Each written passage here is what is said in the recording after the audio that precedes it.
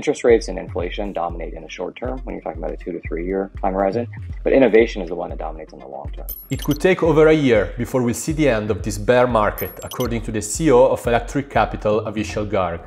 Despite the rough times, venture capitalist money is still flowing into the industry. Earlier this year, Electric Capital raised $1 billion to fund the companies with the best chances to emerge stronger from this crypto winter. Why would you spend $1,000 a year on shoes? That makes no sense. You should take that extra discretionary money and move it into the metaverse. In this video, we sat down with Garg to understand the current state of venture capital in crypto. We also discussed the industry segments with the best chances to explode in the next bull cycle. Before we start, don't forget to like the video and subscribe to our channel. I'm Giovanni, your host, and this is a Cointelegraph interview. So, Avichal, you founded Electric Capital in the midst of the 2018 bear market. So now that we are in another bear market, how can you compare those two situations, the one we are now and the bear market back then? Yeah, good question. This one feels not as bad, to me at least. Maybe I'm just dead inside now because I lived through two bear markets, one personally and one with electric, and now I just don't feel it anymore. But it's if we think about where we are as an industry, it's all of the things that we would have hoped for in the bull market, in 2017 have actually happened. The institutions are actually here. ETH is not a security. Proof of stake is happening. Merge is here. L2s actually work. DeFi is actually a thing. NFTs are actually a thing. There's IPOs happening from crypto companies. Like the rate of progress and evolution over the last 4 or 5 years is just amazing. And so I kind of look at it, like this bear market is better than the 2017 bull market. And when you put it into that kind of context, if you've been through one of those, it's actually doesn't feel as bad. Of course, if it's your first one, it feels terrible. But that's sort of the nature of crypto. Yeah, that's very interesting. If you look at just the price, you don't get the feeling of how the ecosystem has improved, how much the ecosystem has grown.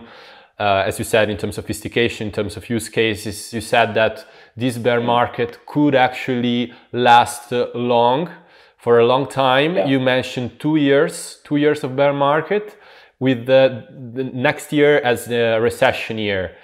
So can you guide us through this prediction? Historically, since the beginning of the modern beginning of the space, let's say 2008 with Bitcoin, we've really only had macro tailwind. You've really had central banks reducing interest rates. You've had stock markets going up. And so we don't really know what happens in an inflationary environment. We don't really know what happens when central banks are raising rates. And that's not to say that it has to be the opposite. That doesn't necessarily mean that Bitcoin or Ethereum or these things don't work. It just means we don't know. And so from an intellectually honest perspective, I think you have to look at that risk and say, okay, well, it could be that these things decouple. It could be that capital keeps coming in because this is a highly innovative area and we haven't gone up the S-curve and it's early stage technology, and those things work despite what is happening in the macro. Like 2009, 2010 was a great time to be investing in early stage technology. Or it could be that it behaves dramatically differently. It could be that everything couples, it doesn't move until the stock market comes back. And if that takes 3 or 4 years this time, then the bear market may be much, much longer. Now, I'm not saying it is going to be longer. I'm just saying we don't know. Yeah, also talking to other analysts, experts, it really seems that the prices in crypto are fundamentally tied to this macroeconomic picture, and that the Fed and the way central banks all over the world are managing these monetary policies are basically deciding where the crypto prices are going. Until this macroeconomic picture doesn't change, it seems unlikely that we are going to see the next bull run. Would you agree with this kind of statement? Well, yes and no. So I think when we think about the macro backdrop, I think you have to think about 3 things. I call them the 3 I's. So one, obviously, is the inflation rate, and it has a real impact on people's lives. Food costs go up, energy costs go up. And depending on where you are in the world right now, if you're in the Western democracies, let's say, you're probably dealing with somewhere between 7 and 12% inflation, which is sizable. That's real. I expect that will come down over the next year or two, right? But inflation is one consideration. The second is interest rates, as you're saying. right? And as interest rates go up, that changes flow of capital and sort of risk reward. But the third one is innovation, right? That's the third I. And I actually think the innovation I is the dominant one in the long term. So interest rates and inflation dominate in the short term when you're talking about a 2 to 3 year time horizon, but innovation is the one that dominates in the long term. And so part of this is what sort of time horizon are you investing on? And so we're VCs, and so we think about what happens 7 to 10 years from now. And if you rewind 7 years, Ethereum didn't exist, right? If you rewind 10 years, Facebook had just IPO'd. There was no Uber IPO, there's no Pinterest IPO, there's no Snap, there's no TikTok. The iPhone was only 5 years old. Like 10 years is a very, very long time. And so if you look at it through that lens and you say, well, how is this stuff going to compound on a fundamentals basis? How many people might be using this? Can we go from 10 million people to a billion people using DeFi products? Can we go from 30 million people to 2 billion people using NFTs? And if that happens, then the innovation eye is going to be the dominant eye. And frankly, it won't matter what the inflation rates and the interest rates are. So now I would like just to move on talking about specific sectors in the industry you feel excited about. So $2.4 billion were invested into metaverse and gaming projects in 2022, which is a much bigger figure than what we saw in 2021. Do you also feel bullish about metaverse and gaming? And why do you think they still see so much capital flowing in despite the bear market? Yeah, so the short answer is yes. Very optimistic about gaming and NFTs and sort of that whole part of the ecosystem. And the way that we think about sort of the most promising areas inside that umbrella term, whatever metaverse means to you, gaming certainly. We continue to see just a flurry of activity. We don't really invest in games. It's just not our area of expertise. But I probably still get cold inbound 1 games pitch a day, which is remarkable. And so if I'm getting 1 a day, then games investors are getting 5 or 10 a day. It's just, I have to imagine there's so much activity, which means 18, 24 months from now, I think we're just going to see this onslaught of games, which will be great. And these are, they range from casual, lightweight games to people coming out of Tencent and Epic and AAA game studios that are going to spend tens of millions of dollars to build really robust video games on top of new infrastructure. So that's the gaming side. We don't invest a ton there. The 2 other parts that are adjacent to this, though, we do invest in. One is infrastructure, which is how are you going to run all these games. So there's a bunch of people playing around with what is the actual infrastructure that you need as a game developer to do this.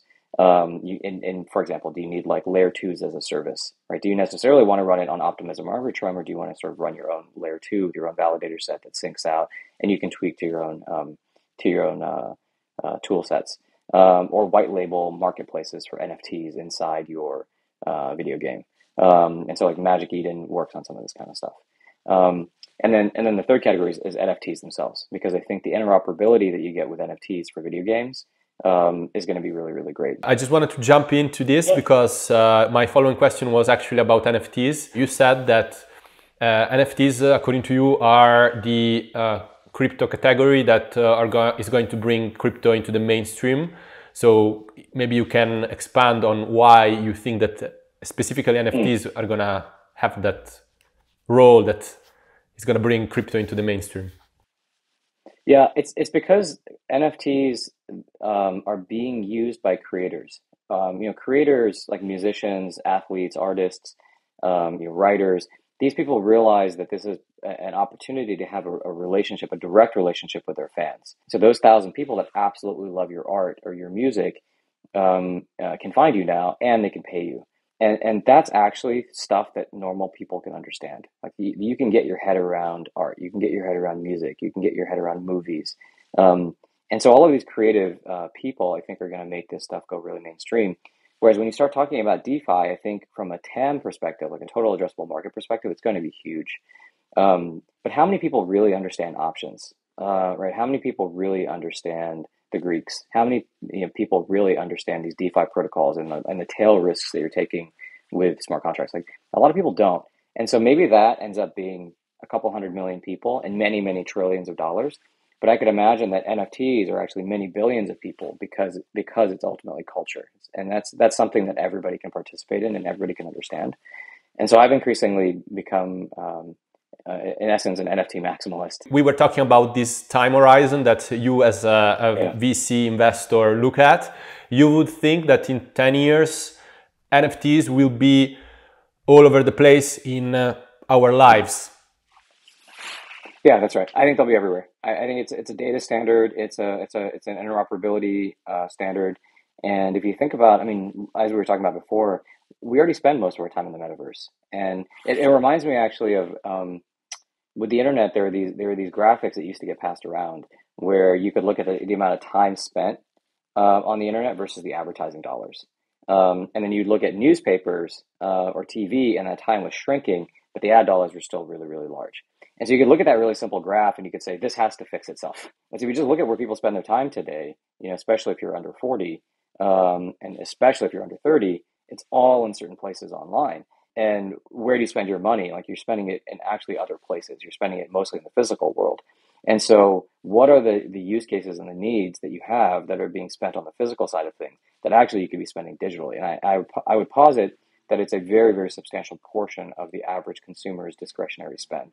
So, it's something like 25 to 50% of the stuff that you spend money on: clothes, shoes, purses, watches, even your car. A lot of these things actually, once you start living in primarily digital existence, well, if you're not wearing shoes at home, like, why would you spend $1,000 a year on shoes? That makes no sense, right?